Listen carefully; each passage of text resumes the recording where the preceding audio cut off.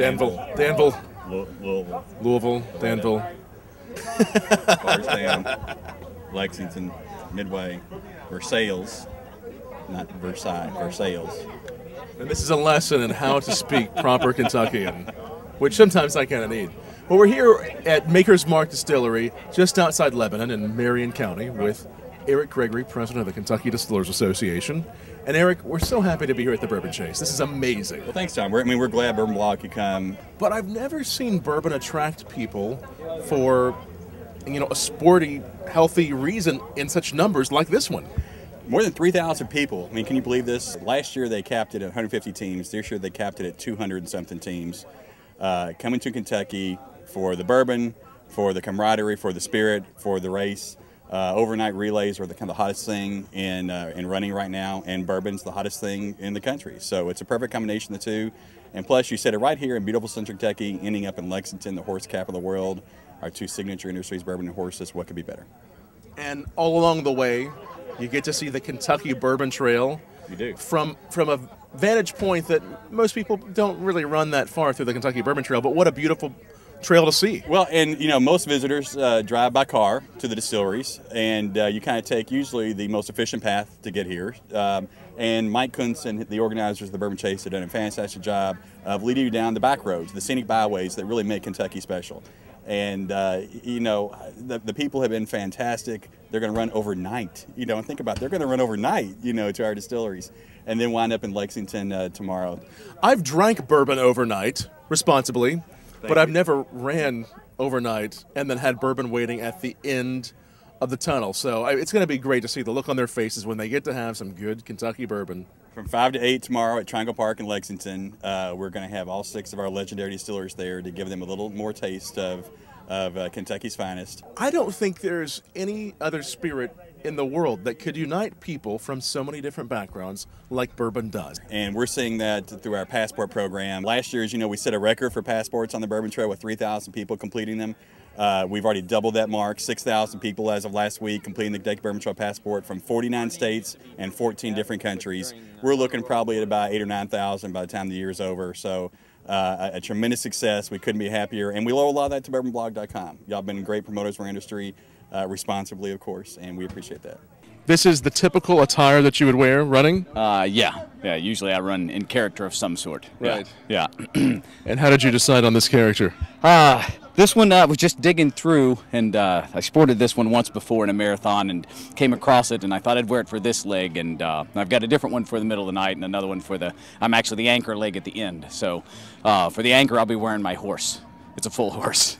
And a jockey helmet and some other stuff. So, yeah. So it seemed like the right thing, such a nice day in October, to go maybe with a grass skirt and a little flower bra. So, yeah, it seemed to work. Yeah, that's pretty nice bra there, isn't it? Yeah. Do you ever worry that you may be distracting drivers? I was most worried at the men who seemed to holler. I was okay with the ladies. The van full of men, they made me a little nervous.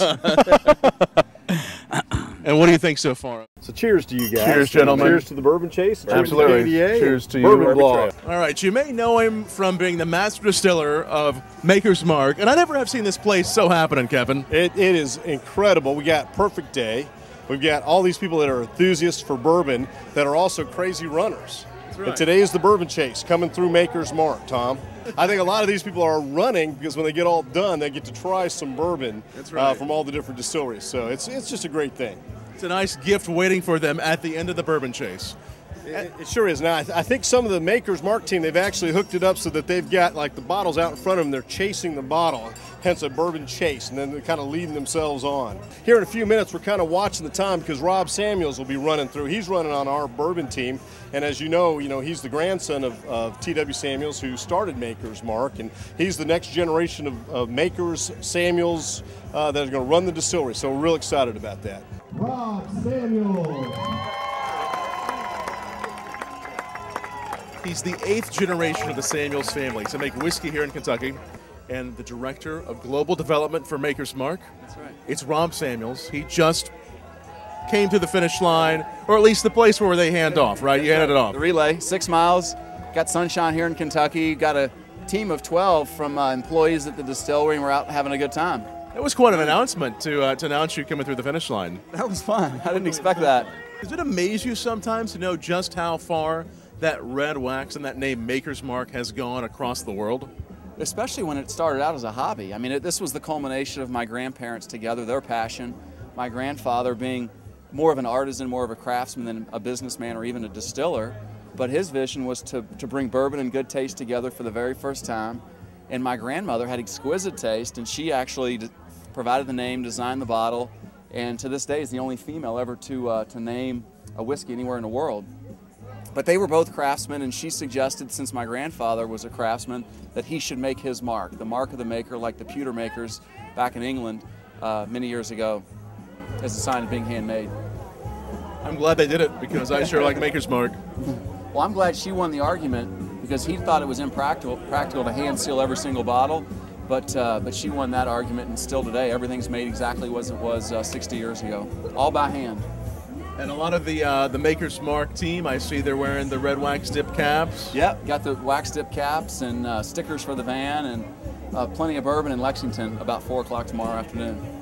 And that's when we're going to have the bourbon. We only encourage responsible drinking by those who have legal age to drink in their countries or regions. So be safe, be legal, and never drink and drive.